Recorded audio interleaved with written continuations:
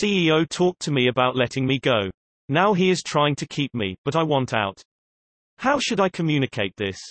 I tried to make the title as neutral as possible, but the reality is that I am asking on behalf of a relative I know well, am doing at least two people's job, being paid the bare minimum, and with no chance of climbing. In the last month, two of my co-workers have been let go because they were too expensive, being paid a few €1,000 more than I am.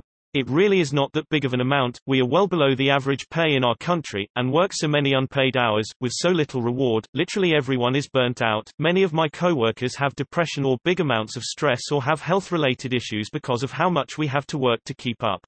So my boss and CEO of my used to be 15 people company talks to me about how my big client is now leaving. The client cut all investment in my country. It's not really related to my performance whatsoever in this case, about letting me go.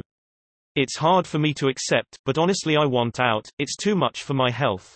Yesterday he called out of work hours rambling about trying to get new clients for me and making it work for me like he was doing me a favor, when the reality is he wanted to dump all of my work to the intern, being paid €500 a month, and that intern said she cannot possibly do it. She already works more than a regular person would do in a sane company. I am trying to come up with ideas on how to politely communicate my employer that I would rather prefer we keep the plans of our first talk, he fires me, and I am free to file for unemployment, get healthy again, and look for a better company in the meantime.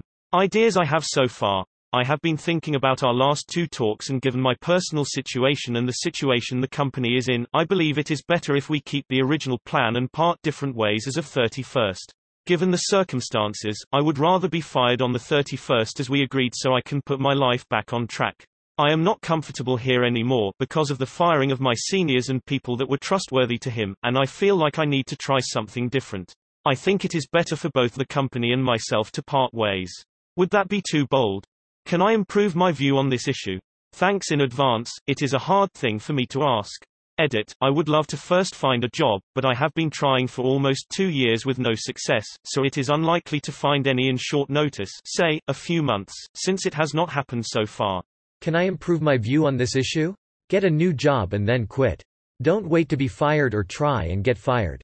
That looks bad on your CV in the future. Whereas it's perfectly fine to accept another job. Once you have decided on a course like this and started seriously implementing it, your focus and priorities will change.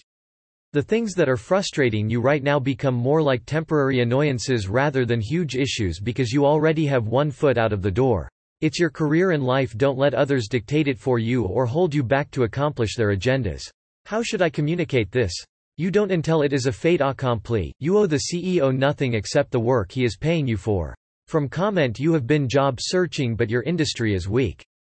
So, change industries. That isn't a reason to let yourself be held back and your health suffer. All you need is a job that keeps you fed while you look for the job and situation you want.